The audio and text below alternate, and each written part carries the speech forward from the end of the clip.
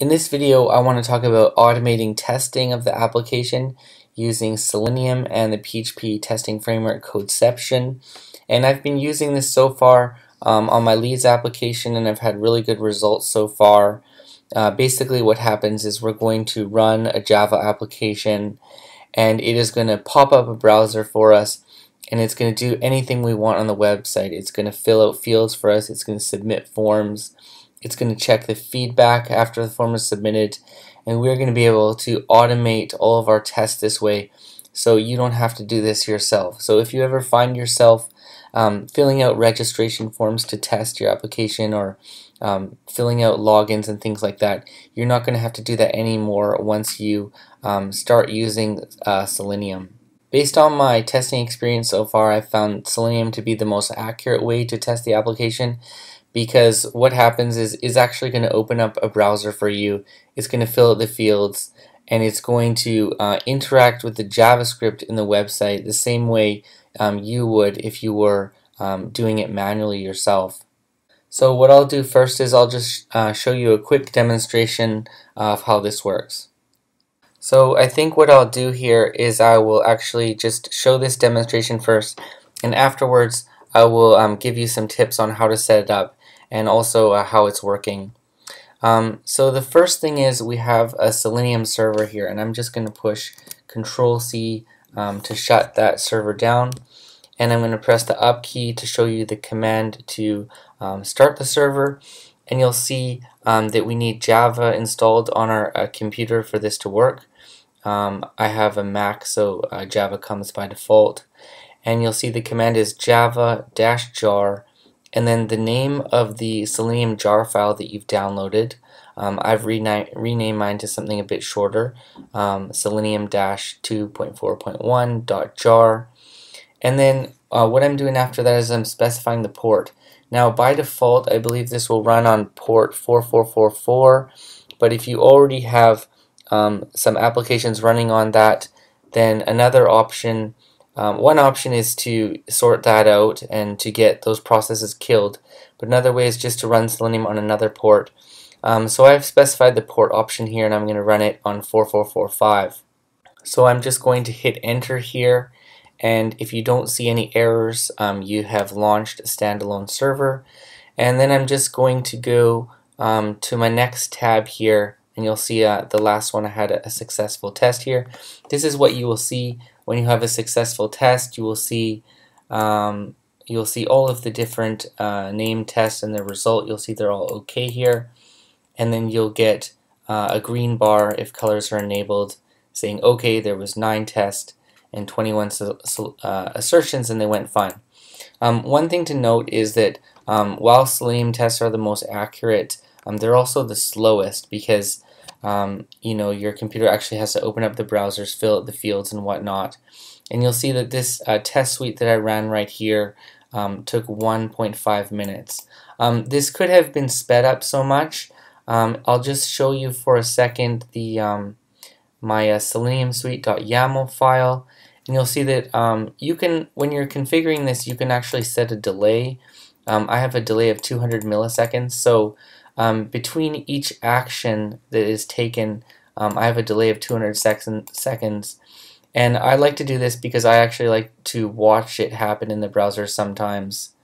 And also, if you're using JavaScript, you might need to specify a delay here, because, for example, if I just go over to my app for a second, for example, if I click post FCL lead here, you'll see that we're using Twitter Bootstrap, and this is of course a jQuery animation.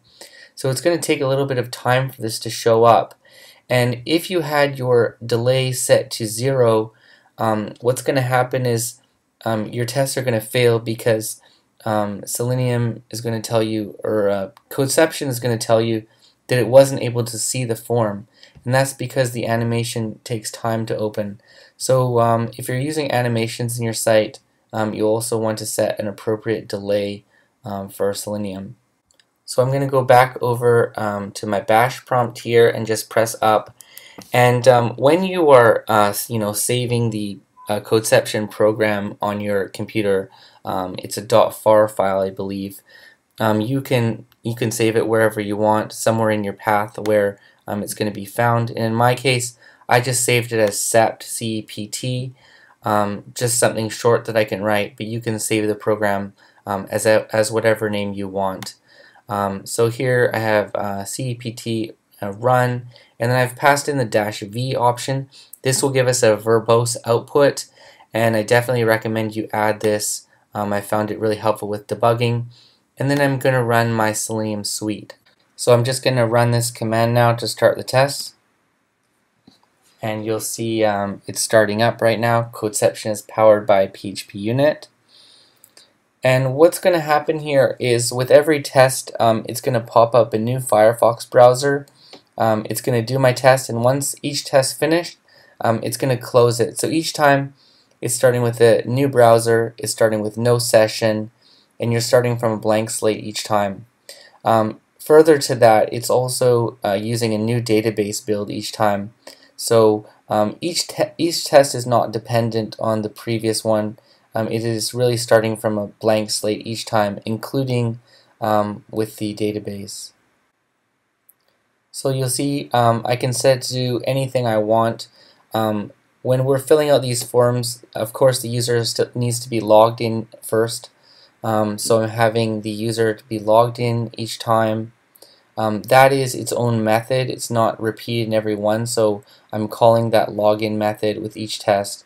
I'm logging the user in, and then we're filling out all the different, basically all the different features of the site, posting an air freight lead, posting a boat lead, and any other thing that you want to test on your site.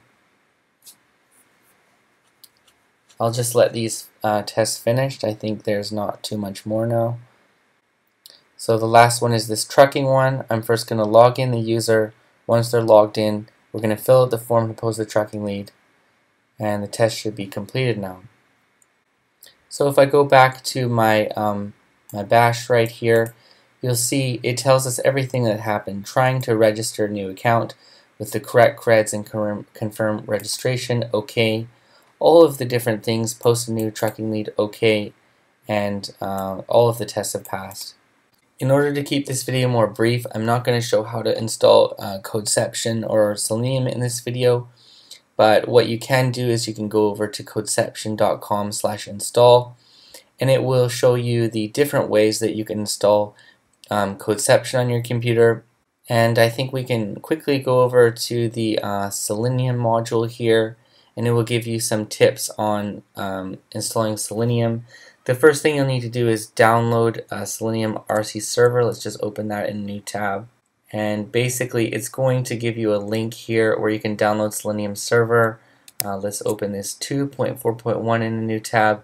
And you'll see actually that just prompted the download of the .jar file. So you can save that. I think you can save it wherever you want in your computer. I save mine in my project within a software folder. I'll just discard that. And then, of course, in order to execute it, you will have Java installed first, and then java-jar, and then the name of the jar file. And if you wanted to do like me, specify a port. And in my case, I ran it on port 4445. So what we can do now is we can go over to some of the test files. You'll see that I've actually created a custom suite here. It's called the Selenium suite. And anything that is specified within the Selenium suite.yaml file, these things are going to override basically the base YAML file, which is codeception.yaml. This has some basic settings in here.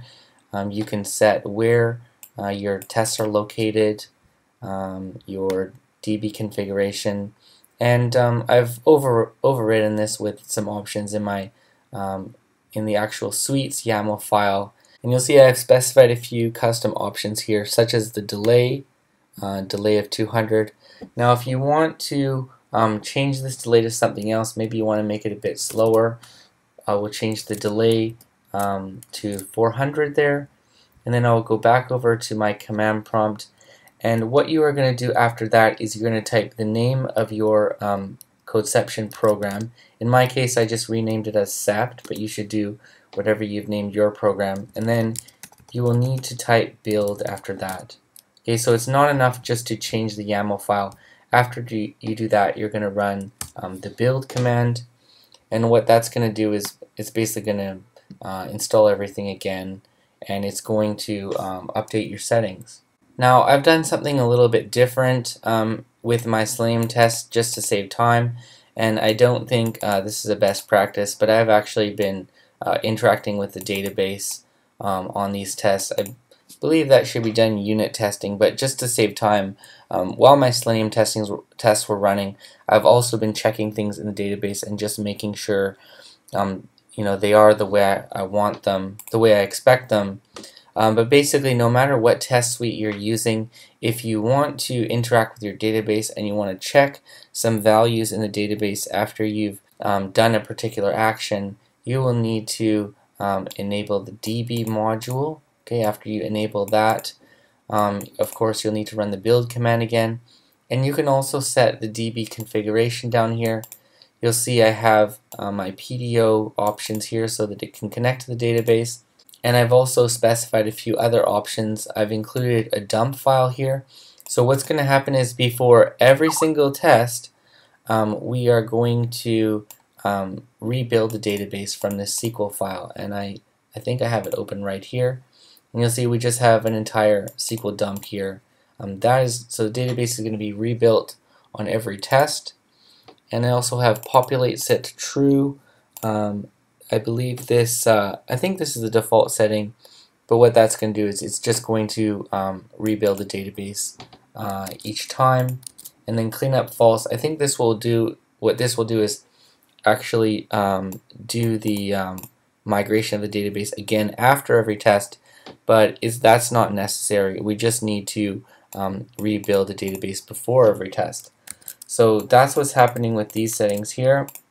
And the last thing we can do is actually go over to the test file.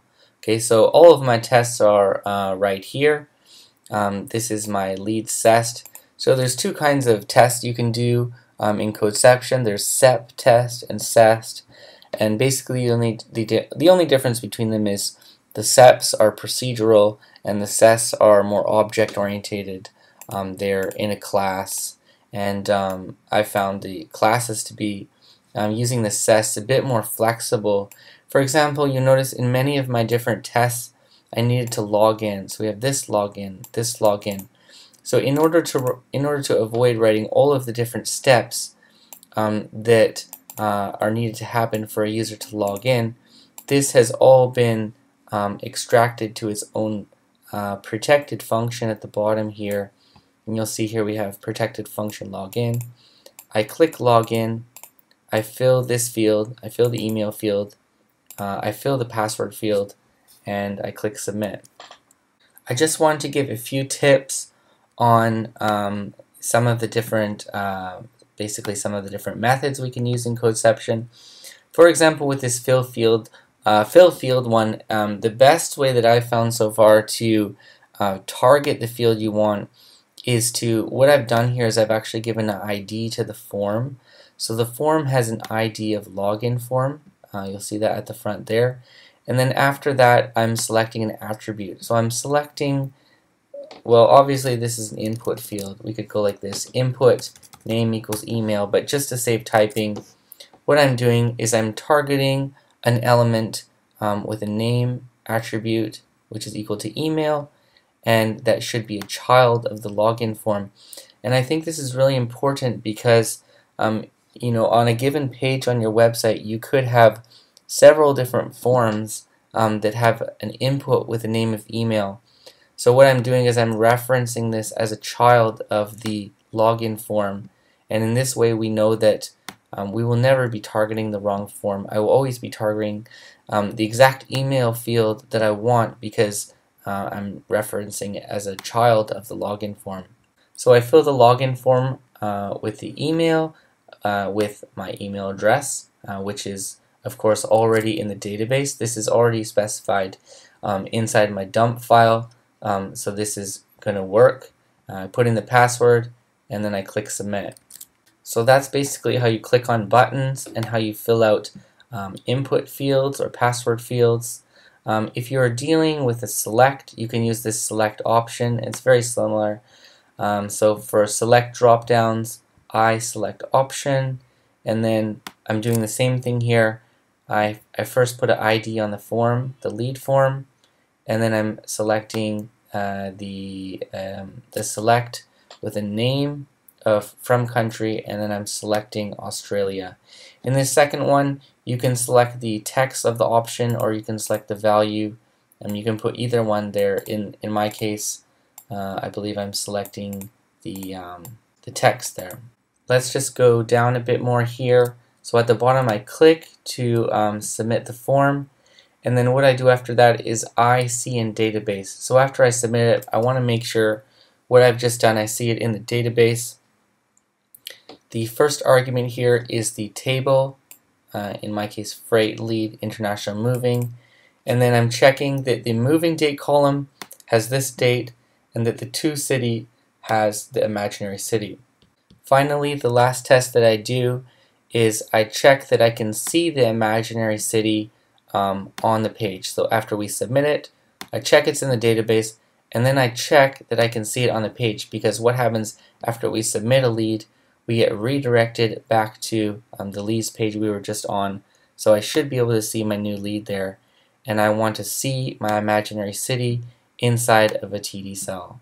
So that's basically all I want to talk about in this lesson about using Codeception and Selenium, and I think this is going to be really helpful for my application for testing all these different components of my website. They use JavaScript, they use jQuery animations in order to be able to get accurate results.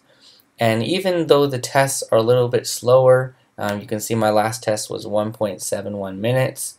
I think as programmers we need to take breaks every once in a while, so you don't need to watch this. You can let the test run, and you can go get a coffee or get a Coke, and you can come back and see if your tests were successful or not.